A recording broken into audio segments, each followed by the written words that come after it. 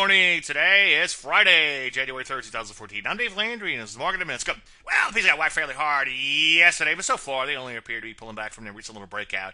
And here, back to chart way out, and as you can see, big arrow continues 2-point higher there. Take a look at NASDAQ, same sort of action going on there too. It too only appears to be pulling back from its recent little breakout. Rusty remains a bit of a disappointment because it pulled back to its prior breakout in here, but at least it did find some support and back to chart way out. And so far, as you can see, longer term uptrend, so far at least, still remains intact there. Most areas only appear to be pulling back in here and still look pretty good. Energy's being one exception, though. They got whacked fairly hard yesterday, so you might want to avoid new positions there on the long side. It was good to see gold and silver get a bit of a bid. This actually suggests that it was not a liquidation type of market. See today's column for more on that. Speaking of gold and silver, they appear to be in the process of putting in a bottom. Notice I said process. Don't rush out and be a hero just yet, but keep an eye out for setups there. Any questions, as usual, Dave at DaveLandry.com. I'm Dave Landry, and you started Market Minute.